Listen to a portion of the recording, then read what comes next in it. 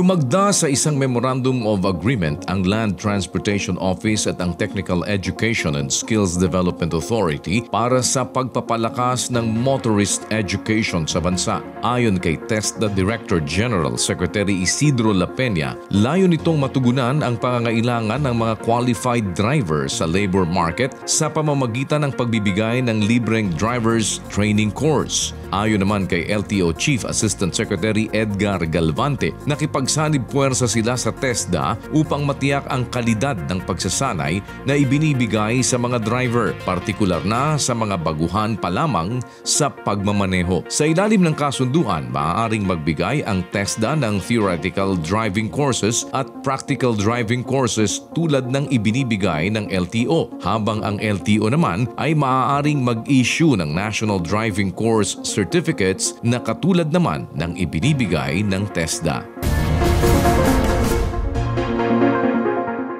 Sarado sa lahat ng motorista ang northbound outermost lane ng Cavite Expressway o Cavitex na nakaharap sa bahagi ng PITX hanggang NAIAX Entry Ramp. Ito ay upang bigyang daan ang relocation works o paglilipat ng ilang poste ng Meralco sa lugar bilang bahagi ng isinasagawang LRT-1 Cavite Extension Project. Kaugnay nito, pinapayuhan ang lahat ng mga apektadong motorista na humanap muna ng alternatibong ruta upang makaiwas sa abala. Inaasahang tatagal ang temporary closure ng northbound outermost lane ng PITX-NAIAX Entry Ramp hanggang sa May 15, 2021.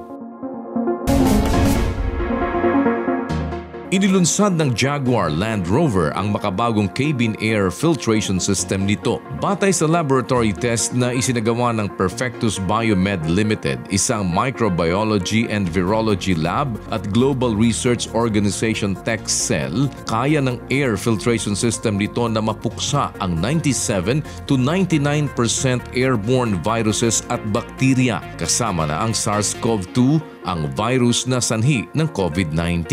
Ayon kay JLR Chief Medical Officer Dr. Steve Eiley, mataas ang pagpapahalaga ng kumpanya sa kaligtasan ng kanilang mga customer, kaya patuloy silang tumutuklas ng iba't ibang technological solutions upang maingatan ang kalusugan ng publiko. Sa ngayon, wala pang abiso ang Jaguar Land Rover kung kailan ilalabas sa merkado ang state-of-the-art air filtration nito.